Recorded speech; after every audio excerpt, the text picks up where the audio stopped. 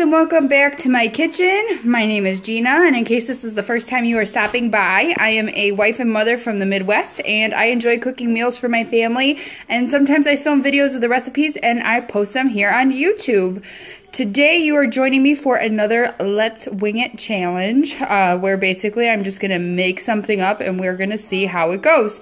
I'm going to use my go-to recipe for mushroom garlic quinoa that I usually do stovetop, which requires 2 separate pots and takes about like 25 minutes to get done, but I'm going to try to do it in the Instant Pot. So we are going to be using half of the package of this baby Bella mushrooms that I'm going to slice up. So about 1 pound of mushrooms.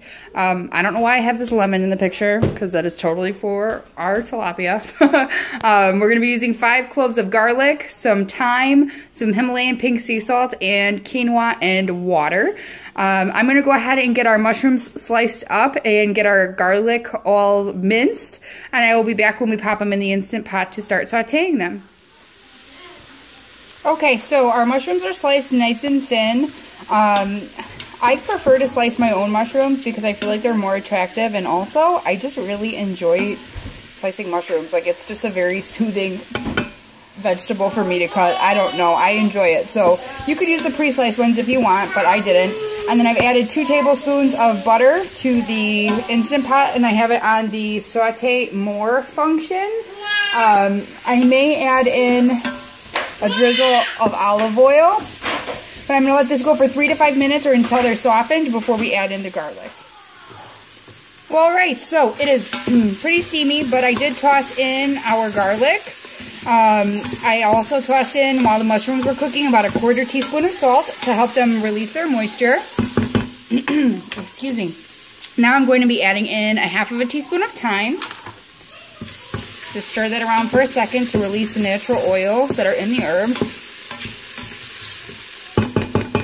And then now we're going to toss in 1 cup of quinoa, and I don't rinse it. I mean, you can rinse it if you want to. It's up to you. And then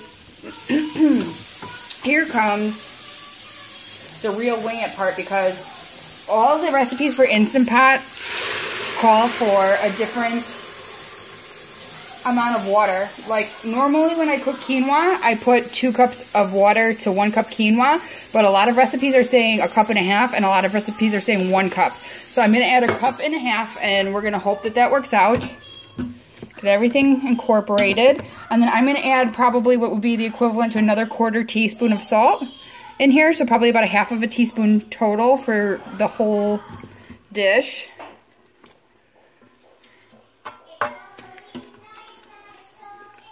So we're going to be adding some Parmesan cheese afterwards, which I forgot to pull out.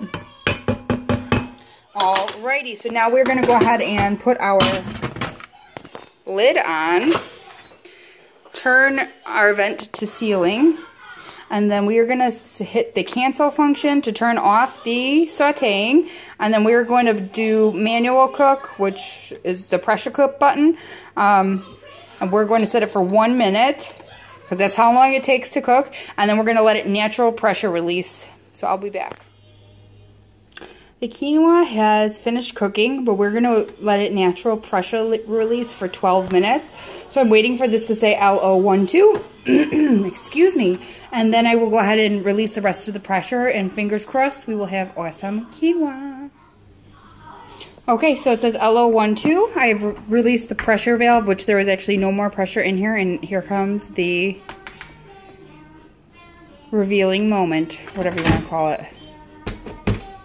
Did you guys know that this does this? That these little holes are a lid holder? Because I didn't know that until like a week ago. What do we got? It looks okay.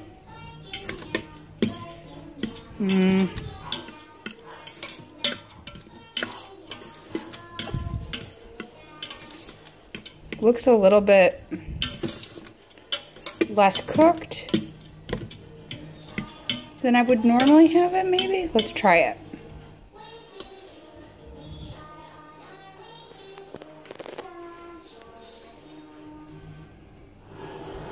I don't know.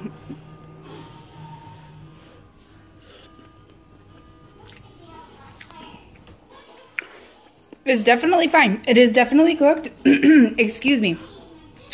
I I'm glad I did not add the 2 cups of water like I wanted to, because it would have been too soggy, because this is even a little bit wet. So I'm actually gonna add a little extra salt into here. Toss a little bit of Parmesan cheese and then put the lid on while I'm waiting for my fish to be done, and I think it'll be gravy. So I'll show you what it looks like on the plate when it's done.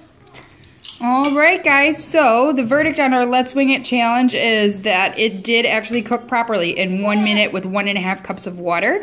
I mixed in maybe about a 1/4 cup of Parmesan cheese and maybe another 1/4 teaspoon of salt, and I thought it tastes great. Let's see what Daniel thinks. Pretty good. The quinoa, yeah, I just invented it. We're doing a wing it. Really good. All right, guys, so we didn't do the fish, but let's see if he likes it. You like it? Cool. But the quinoa is really good. So I guess our verdict is 2 thumbs up from Daniel. The girls are, of course, not eating it because they only eat basically fruit and junk food anyways, you know. So if you like this video, go ahead and throw me a thumbs up. If you love it, I would appreciate it if you could subscribe. I will drop a list of a couple of extra videos up here somewhere, and if you want, you can check those out. And thanks for stopping by. Bye. Wow. Everybody's so happy. Say peace out. Peace out. Peace out. Peace out. Peace out. No, not gonna happen. Bye, guys.